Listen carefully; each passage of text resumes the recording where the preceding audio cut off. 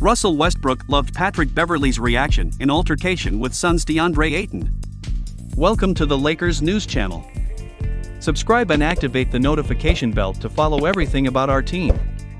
The Los Angeles Lakers showed they can rely on one another during the altercation between Patrick Beverley and DeAndre Ayton in the 115-105 loss to the Phoenix Suns. As Austin Reaves attempts a layup late in the fourth quarter, he appeared to be inadvertently hit in the face by Suns star Devin Booker. But as Reaves fell to the ground, DeAndre Ayton stood over him and stared him down, prompting Patrick Beverley to shove him in the back. Beverley got ejected from the game and will likely face suspension for his conduct. But Russell Westbrook liked the 34-year-old forward's reaction considering Ayton's behavior, per Spectrum Sportsnet. "I mean, I love it, personally. Protecting and understanding that we have each other's back is the most important thing when you're part of a team."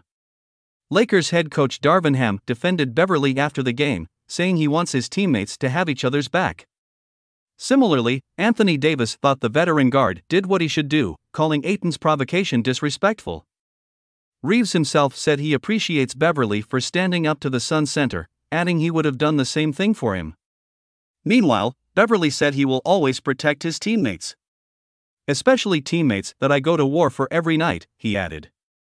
"I kinda felt like the play kinda got out of control after the staredown at Austin Reaves by Devin Booker, then another staredown by DeAndre Ayton, and the refs didn't really come in and kinda break it up, so I'm not going for that S*****. Write your opinions in the comments, it's very important to us. Take the opportunity to subscribe to the channel and activate the bell to know everything about our Los Angeles Lakers. Thanks, see you soon.